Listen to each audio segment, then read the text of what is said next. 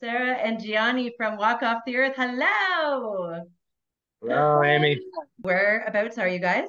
We're in Costa Rica in the Guanacaste region. We like to come down here to do writing and recording, video shoots and stuff. So we try to break up the winter and we get a lot of work done down here. It's a good vibe. Do you always choose Costa Rica or do you like to shake it up a bit? Or is there just something about Costa Rica that, gets the creative flow going? We used to go to LA. We did that for a few years, but this year we came here and it's just there's something so magical about this place and so inspiring. So we have come back here a couple times Yeah. over the last couple years. Well, that's amazing. I hope you guys are enjoying your time. We're talking today because you got a new single out and it is a jammer.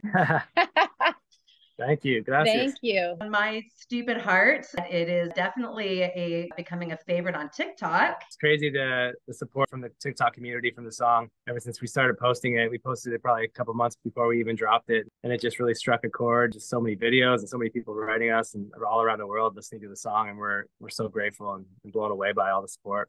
There's something about new social media platform too that can be really exciting, but maybe, being that, it really is relatively new. Is this something that you're just kind of delving into, being that, it's another way to reach your fans? Yeah, I mean, since we kind of started doing, creating content and creating stuff for people to watch, we knew that it was going to be kind of the way of the future. And through the last 10 years, we've adjusted to all the different platforms. So it definitely takes a second to kind of get used to it, when they come out with something new that everybody ends up using and falling in love with. And Johnny is like the research guy. He'll come downstairs in the morning and be like, I did a bunch of research last night and here's what we need to do, to like help make these videos get out to people and blah blah blah. But we love creating content. We always have. It's just fun. It's just fun to be on there making short clips and goofy things and like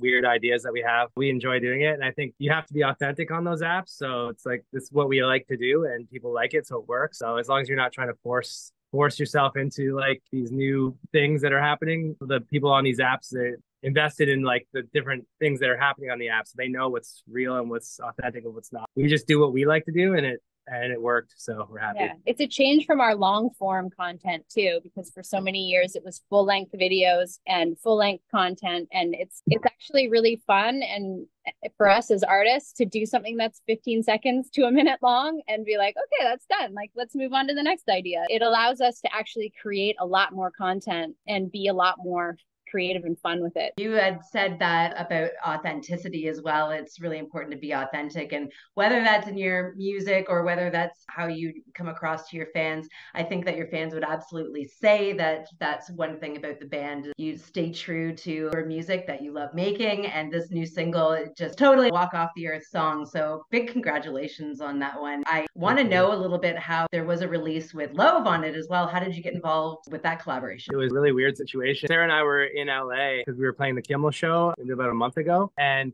we were at a hotel lobby bar, and he actually walked in and he was like, oh, he like recognized us. I recognized him. Sarah didn't recognize him at first. And we kind of just met each other and started talking. He's like, congratulations on the new song. He's like, I really love it. He's like, and he brought up the fact that we were doing an open verse. He's like, oh, maybe I'll do an open verse. And we were like, we would love that, dude. But we didn't think he was going to do it. A couple of days later, his manager reached out to our manager. Was like, he made an open verse. So he posted it and we were blown away by it. And we're like, would he be down to be on another version? And they were like, absolutely. Crazy, inviting yourself onto somebody else's song, right? Yeah.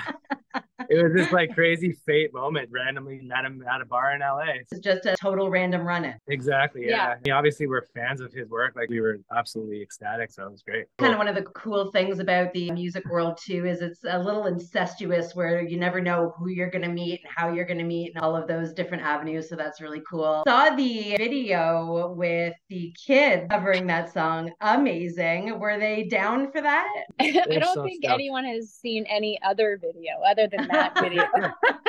So big. No, Romeo, he's our youngest. He has like a real true heart passion for music. The other kids as well. They've been surrounded by music their whole lives. We've brought them on tour since they were growing inside of my belly. So they're very interested in that realm. And it just happened so naturally. Because we work on songs for months right before they come out. We're always in the living room playing it right from the conception of the song to as the recording's happening. They're always hearing the song. So Romeo especially is always singing the songs. And one day we're like, he knows all the lyrics perfectly. And he's in perfect pitch. Giorgio's a really good drummer. They all do piano. So we were like, I wonder if we just kind of put together a jam session and have the kids play the song and see what happens. And then we did it one day and we finished it and they were like, we can do it better, Dada, we can do it better. So they have this passion to make things really great. So we're like, all right, we'll keep practicing. So they kept practicing and then we're like, okay, we're ready. And we filmed that, maybe did 10 takes. We knew it was good, but we didn't think it was going to blow up the way it has. Yeah. Obviously it has 80 million views, but there's reposts all over the world. Every day I'm on TikTok or Instagram and I see someone else that posted it. It has 50 million views. So we're trying to count all the views, but we think it has over 200 million views or something. It's crazy.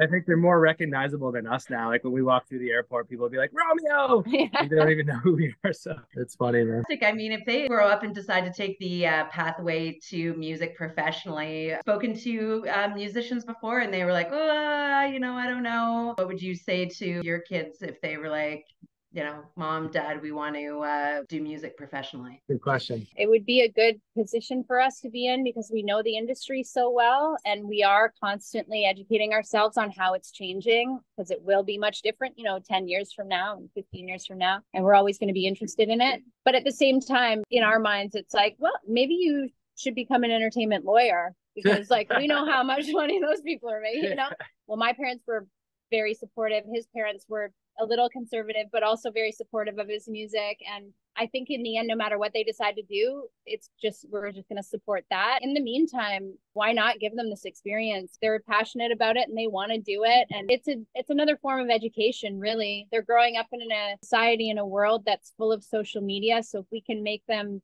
conscious of that, I think a lot of people are spending a lot of time on social media and the internet with no purpose. Mm-hmm. So it's kind of nice to be like, well, this is your world and we're going to have limits on it, but also let's create some fun stuff that people will enjoy and appreciate and not just strain their brains while you're watching it. I know. I feel like sometimes social media can turn into the equivalent of opening the refrigerator door looking for food, even though you're not hungry. You know what I mean? Absolutely. Or me when you don't know how to cook. That's I know that the single 1 million streams in 72 hours is that's insane, right? Would you say that was probably the biggest start of a song for you? 100%. We've had a lot of success in our career and a lot of songs do really well and still doing well, but this is by far our biggest song that we've ever released, the fastest growing. And we've just heard from our team in China and it's doing really well in China. It's the number 2 most streamed North American artist over there right now. So some pretty crazy things and it's opening a lot of doors. That was our first late night performance, Jimmy Kimmel in our whole career. So, lots of other artists are reaching out to us now wanting to do collaboration. It's crazy. We're here for it. Glad to hear that you're here for it because we're here for it too. June 3rd, you're going to be at Budweiser stage in Toronto and we are stoked to see you. Yes, we are so excited for that show. We played Bud stage for the first time last year. It was absolutely unforgettable. Magical. The only thing I have to say, though, is for people to get their tickets now because this show is selling much, much faster than it did last year. We're going to have all kinds of limited edition merch. It's the 10-year anniversary of our first full-length studio album. We have so many fun, cool tricks up our sleeve for this show. To all the fans out there, get your tickets now because we want every single fan at that show. We want to party, we want to celebrate, and just have another unforgettable night like we did last year. So excited. Sure. Your tweet that said that you've got some surprises at the show. And I'm like, what could that be? I won't press. Yeah. Thank you so much. I'll let you get back to paradise. We promise we are going to bring some of this sunshine back with us. We get home in a couple, 2.5 weeks. We're bringing this home with us. Gonna hold you to that. All right, guys, enjoy. So good speaking with you. Thanks for your support, Amy. 107.5 Cool FM.